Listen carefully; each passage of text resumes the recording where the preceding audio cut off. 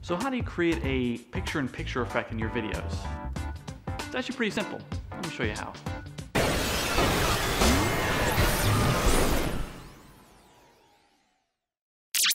Alright, so in the shot you just saw, I was yakking and then I moved to the side and then it appeared. So here's how you do that. Grab the video.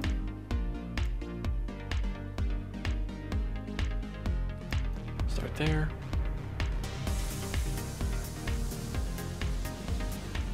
There you go.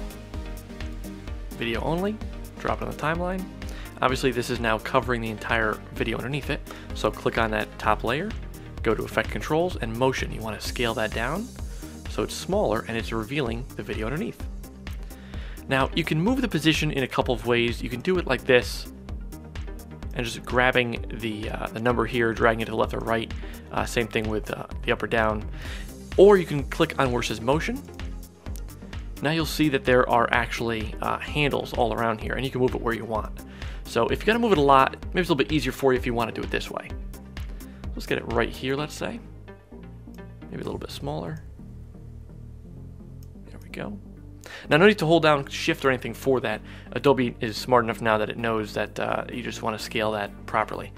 Right, so click off that. Now I look over at it. Let me just make sure the line of sight is correct.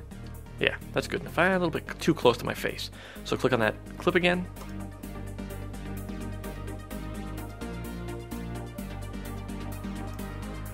There we go. And of course to fade it in, let's see, I don't mention it until about there. Let's have it start then, and do a dissolve. Oh, and I held down Control and hit D to automatically do that. It's actually pretty simple. Let me show you how. And it's that easy. Now, if you want to get fancy and do something like this, and be very precise with it, now you'll grab your clip or whatever it is, bring it over, again scale it down to the size you'd like it, move that over,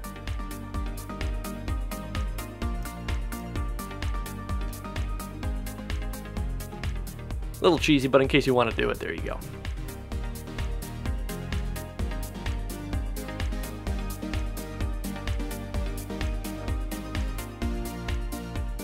So there you go, pretty easy, picture in picture. Really it's just throwing another image or video on top of your main video file and then just scaling it down so it's small and it's revealing the video file underneath. The one underneath here is, in this case, on the video 1 track, and then the video or whatever clip you're doing is on top of it. Of course, the more you throw on top, there you go.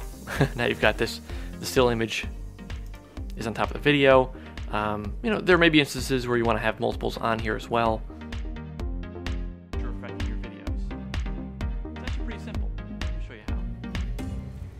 There you go. It's really that easy. If you like that, make sure to subscribe. I have tutorials coming out all the time, and I actually have a couple gear reviews in the works as well. Have a good one.